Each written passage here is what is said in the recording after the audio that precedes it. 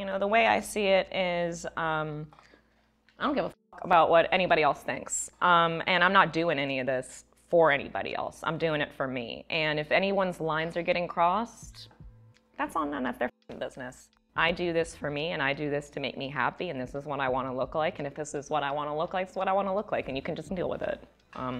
It's not about anything else. It's just me. Hi, I'm Caroline. I'm 31. I'm from Brooklyn. I grew up in Carroll Gardens, like Cobble Hill, in the 90s. Don't really have much else to say about growing up in New York other than it was like the best thing I could ever think of for a child. There was just so many different things to see all the time. There's a lot going on, a lot to look at. One thing I remember really clearly growing up is my mom had a lot of Keith Haring art in the house, and we would see a lot of it like outside on the street. So that was cool to like grow up, and he's like iconic, which is why I have a Keith Haring tattoo, because he reminds me of being a kid, and it was just like a different, pre-9/11 New York is a very different New York. And I miss it. It just kind of seemed like there were different tensions, but not the constant like anxiety, and I just feel like I'm clenched all the time here now. I feel like the city is changing to fit an idealized version of it that just does not exist. Like it's a version of New York that people made up, and now that it doesn't match like their delusion, they're just like changing it up to fit some bullshit that they made up. I grew up with just my mom, and we were poor, so we'd have to find ways to entertain me in the city that didn't involve like spending a lot of money or anything. So sometimes we would like get a bunch of like really cheap acrylic paints, and we would just paint each other, and like, I don't know, we would just like do a bunch of weird shit like that. So there's a ton of pictures of me as a kid, like where I'm like holding up my hands, and I've like painted my own hands and my arms and my face and my chest. Like I'm just like covered head to toe in all these weird little paint designs. So I don't think there was ever a moment where I was like, I'm gonna get tattooed. It was more like I am regularly decorating myself anyway, and it just kind of seemed like a natural progression from like painting my body with paint to just getting it done permanently. My dad had tattoos. He was the first person I remember having tattoos. There's pictures of me the day I was born, him being the first person to hold me. You can see his little tattoos in them. It was a Star of David on one forearm, like right in the middle, and that was it. And then on the other forearm, it was an ankh. And he was ambidextrous, so he had like done it to himself. But they were so old and that the ankh still looked like an ankh because it's kind of an unmistakable shape. But the Star of David was so like blown out and old and like just up from years of like sun damage and all this other that he got up to, that I thought it was a flower. And I didn't know that it was a Star of David until he told me it was. And I was like, I must have been a teenager by the time he told me that. My first tattoo was this one, and it was the last night of Hanukkah in 2009 in Fort Lauderdale, Florida. And I had gone to visit my dad because he moved down there, and he turns to me and he said, and he was just like, it was his idea. He goes, do you want to go get a tattoo? And I was like, yes, I do. And we just went to this little, like, it was like off the side of the highway in like a weird little, like underpass part of the highway with like those gross neon lights out front. It looked very, very seedy. And we went in there, and I'm like 16, and I don't know, I guess you can just do whatever the f you want in Florida, because I went and got a tattoo that night. Like a couple of years prior to that, my dad had a really bad stroke, and he had to forcibly retire, and he kind of like changed after that. Sorry. He just became very different, and I was really struggling.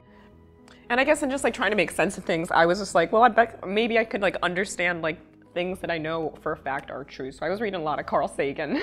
And so I read Cosmos a whole bunch, and it was like, he made all the really complex, unknowable things about the universe like make sense in like a layman's sort of a way. And it really helped me appreciate just how brief life is and how small we all are, but how everything still matters in spite of that. And it helped me like kind of just remember my place in a cosmic sense of things. Really lighthearted for a 16-year-old. My second tattoo was done by a man named Mad Dog in the back of a head shop on St. Mark's Place. And it's this little spade. I was like, do the other hand, and I got Mad Dog again. Little diamond right there, which you can't even tell what it is. And then just from there, I was like, oh, so I could get tattooed underage.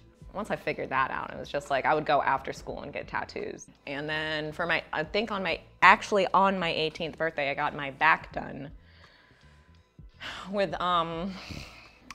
vaguely Native American motif, which in hindsight was super cringy of me as a white lady. So I covered it up, baby, with a big old black circle, because that's like the easiest way to obliterate that. Just cover it up.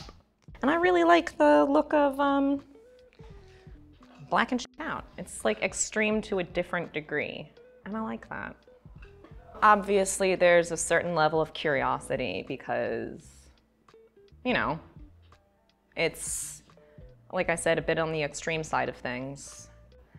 But my chest was pretty heavily tattooed before I even blacked it out, so I kind of tune that shit out now because I'm a heavily tattooed woman. I live in New York. I hear stupid shit all the time, so I'm kind of blocking it all out at this point. And I, again, don't really care about other people's visceral reactions to me, unless it's good.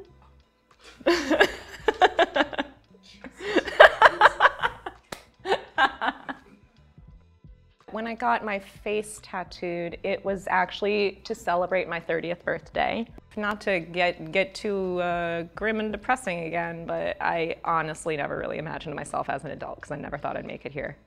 I wanted to do something to celebrate myself being alive, making it here. I did it. A couple months prior, I was going on a bender, capital B, and I got my face completely smashed in at a show. I'm pretty sure I broke something here because I had a black eye for like a month.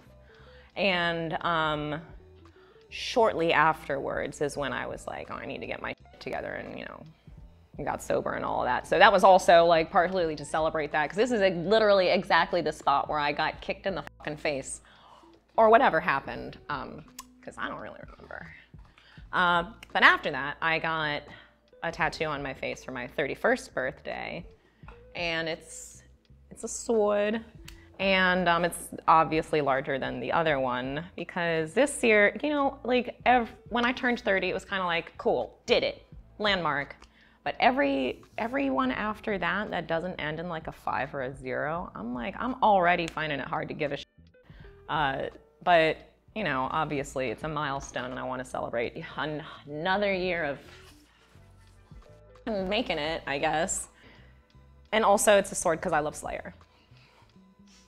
There's definitely a few I just never would have gotten because I feel like some of them were like coping mechanisms in a weird way for being like just a lost young girl that didn't really have much direction, and so I just coped by like getting a fucking tattoo, you know? Like sometimes when something hurts emotionally, it doesn't feel real until you feel it like physically. So I compensated sometimes by getting tattooed because, you know, it's just like, what can I do? What can I do? I feel so out of control. Like, I can control this, so get a tattoo.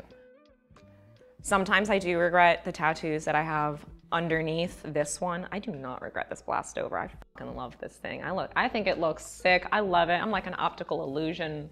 Whatever. I love it. I probably could have done with having this done without having what was under it done first. But I do like the idea of doing a blast over where you can see existing work underneath, because people are always like, oh, tattoos, that's permanent, you know, that's permanent. And like, yeah, sure, but I can still have like a new start with anything, even something that's so permanent, like a massive tattoo on my chest. I can still do something different with that. I do wish that I had thought a little bit more about what I got before I got this, but nothing I can do about it, so oh well. And the other ones I would get rid of, probably this thing, because oh my god, Red Hot Chili Peppers tattoo that I got in the 2010s. What the hell was I thinking? I was trying to hide it for a while, and then if anyone did clock it, I would tell them I was an EMT. Thankfully, never had to do anything about that, because man, that would have been a nightmare.